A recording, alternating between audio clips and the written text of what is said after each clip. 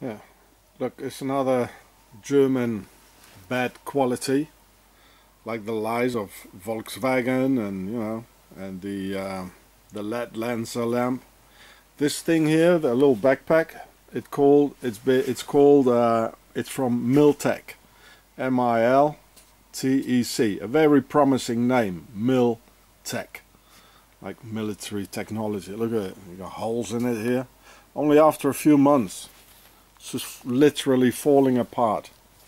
It's just robbery, plain robbery. Here, look at the inside. It should be like not waterproof, but like water rejecting. So it just falls apart.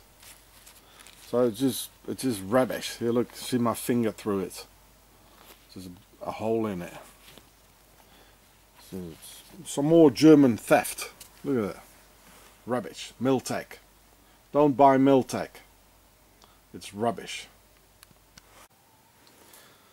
That's the problem with those Germans. They don't test their material, It should have been tested. It just falls apart here. And it just didn't hold here, where you pull this here. It makes a big hole in here.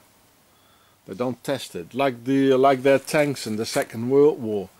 They put a couple of centimeters of metal plates on it, a big 88 cannon.